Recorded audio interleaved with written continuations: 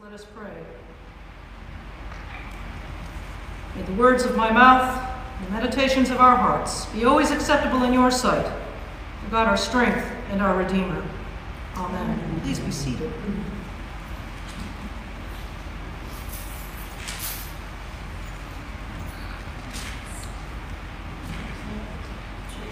If you've ever read the Grimm brothers fairy tales, the actual German versions, and not the ones that the Walt Disney World want to show you, you know that they're pretty grim. I remember reading Cinderella in my German class when I was a teenager and getting shocked at the stepsisters chopping off their heels and toes and the birds pecking out their eyes so that they could fit into that glass slipper. The reason the Grimm brothers wrote pretty grim tales was to teach children that outside of the bubble of their hopefully protective home, the world is full of bad actors. The events of yesterday afternoon with the shooting at the Trump rally in Pennsylvania confirms that we still live in a world with violence. And the reading from Mark's Gospel also shows us that dangers are still surrounding us in the world. Now, I'm guessing that when you came here this morning, you were not expecting to hear such a gruesome lesson in the Gospel. We're used to stories where Jesus is doing some sort of teaching or healing or calming the chaos that's around him. In fact, we're actually used to Jesus being the central character of the Gospel. But Jesus isn't present here.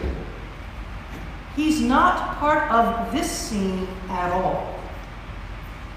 And that's just one of the many hallmarks of this particular gospel lesson and why Mark has put this really perverse birthday party scene in the middle of his telling of the life of Jesus. When Jesus isn't around, men and women will do corrupt and horrible things. And to get a full appreciation of this, I'm going to remind us of where we left off last week, since these readings are actually going in order. Last week, Jesus, after having suffered rejection in his own hometown, was sending out the disciples in pairs to do the work of healing and driving out demons and so forth. He advised the 12 to travel lightly and not take any baggage with them. Go to the people and places. If they welcome you, stay. These are the homes that would trust the disciples, these itinerant strangers, and receive them and their message of love and mercy. If a place rejected them, move on. No point in wasting time with those who aren't interested in hearing about the love of God. Sending them in pairs was important. Not only could this ensure that there was the necessary witness to whatever great acts they were able to do, it also meant that there was a buddy system in place, because things were not necessarily safe for those who dared to teach a message of good news for the poor, release for the captives, sight for the blind, and freedom for the oppressed. To further illustrate what type of world surrounded Jesus and his disciples, Mark gives us this story of John's death to show us what happened to the one who was preaching at the start of the gospel a message of prepare the way and get right with God. This story we heard is a flashback.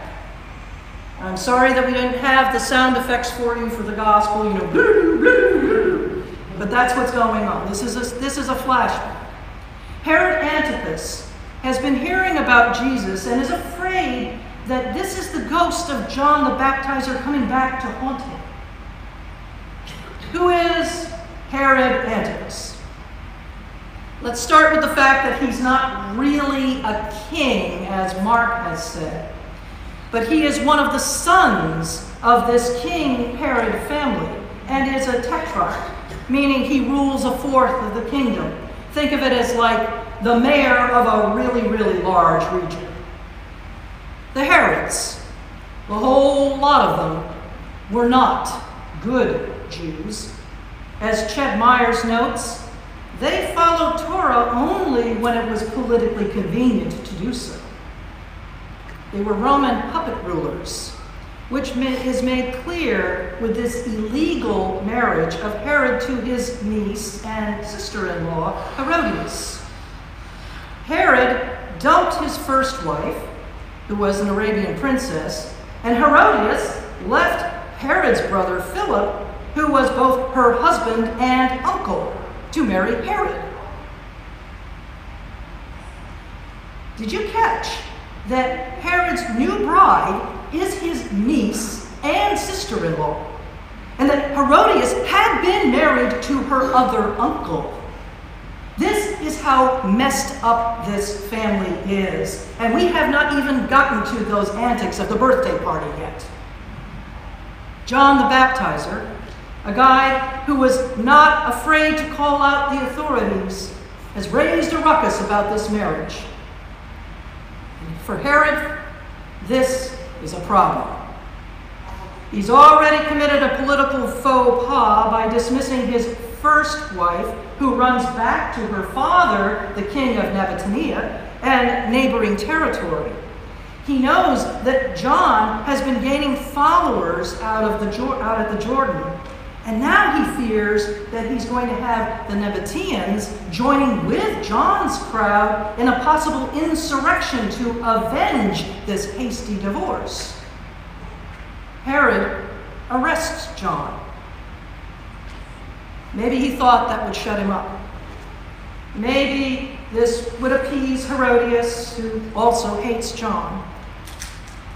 Herod decides to throw a birthday banquet. Some of the most powerful and prestigious muckety-mucks of Galilee have come together to party-hardy with Herod. Reclining at table with him are the political, military, and governmental elites of this area of Roman control. Herod's stepdaughter performs a dance that enthralls Herod and his guests. Some commentators suggest that this girl, probably about 12 years old, dances in a seductive way. This should start to make your skin crawl. A drunken Herod makes a wild promise to her, one which Mark's audience would hear as having echoes of their heroine, Queen Esther. "Half my kingdom for whatever you ask." But this little girl is no Queen Esther. This girl runs to her mama for counsel. Her mother demands the death of a beloved prophet sitting in a dungeon. Now, one might start to feel sorry for this child. On the one hand, this girl has a lecherous, incestuous stepdad, and on the other hand, she has this bloodthirsty, vengeful, incestuous mother. But this little girl is no little darling either. Not only does she do her mama's bidding, she adds her own depraved twist. She wants the head of John the Baptist at once on a platter. How low can these royals go? The guard is sent off. The execution happens. The platter gets passed around like another course at this very disturbing banquet. Power, when absent from any moral checkpoints, becomes a really bloody mess. That's the purpose of Mark telling us this story. Remember, Jesus is not anywhere near this scene. This is a case where the holy is wholly absent. When love is not tempering the inclination of the human heart to seek its own self-satisfaction, power becomes corrupt, evil, and destructive. A good lesson for us to keep in mind here in the 21st century. It's also a reminder that those disciples sent out 2 by 2 into the surrounding villages were not entering places that were necessarily safe, because the ruling empire was not safe. Standing up for love and bringing health, healing, and hope to people will face opposition, and sometimes even violent opposition from the bullies and tyrants of the world. And yet, Jesus still says, go. Go, armed with love, not weapons. Go without coercion. Go and speak of God's grace and mercy. Jesus is still saying to us, go. Go and hold fast to that truth of love. Now, we didn't hear it this morning, but in some of the verses following this very horrific scene with Herod and his gang, Jesus introduces a different feast, a more amazing banquet. With just 2 fishes and 5 loaves of bread, he'll feed 5,000 people hungry for something good to eat. Out of so little comes such an abundance, a marked contrast to the vile excesses of Herod's party. This Jesus feast is full of compassion, mercy, and the power of love. That's the party we're invited to. That is the food and drink offered to our souls, weary and worn out by the pressures of a world gone mad with guns and hate speech. We're brought to this table to be reminded of our citizenship in Christ and a love feast that gives us the freedom to build up people for the work of liberating those who are suffering in our community. May our hearts be ready to accept and receive this food and feast upon it richly. In the name of God, Father, Son, and Holy Spirit. Amen.